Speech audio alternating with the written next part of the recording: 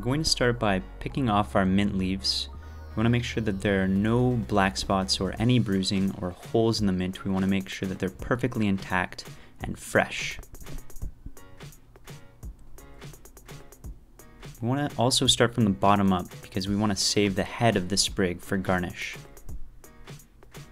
We're going to add 1 ounce of a 1-to-1 simple syrup. You could even use a little bit less than an ounce. You can always add more if you want more sweetness later. I'm going to gently press the mint to begin to release its oils and integrate its flavor into the simple syrup.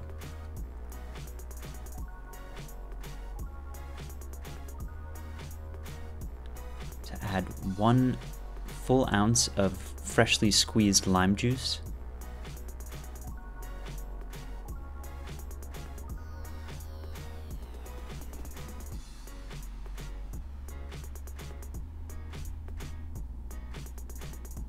We're going to add 2 ounces of Havana Club 3-year.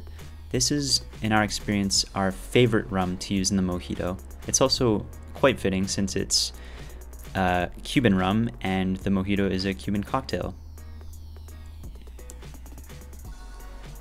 Then going to add some crushed ice to this.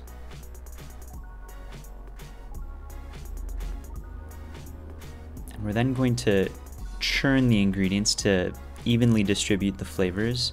You can use a cocktail napkin or a coaster on top to prevent your hands from touching the ice as much as possible.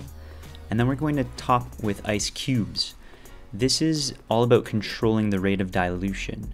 If we top it off with more crushed ice, we're going to get a very watery drink very fast.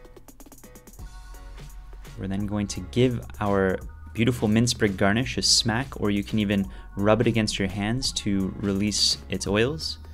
And then you're going to nestle the straw right in that mint sprig, and that's your mojito.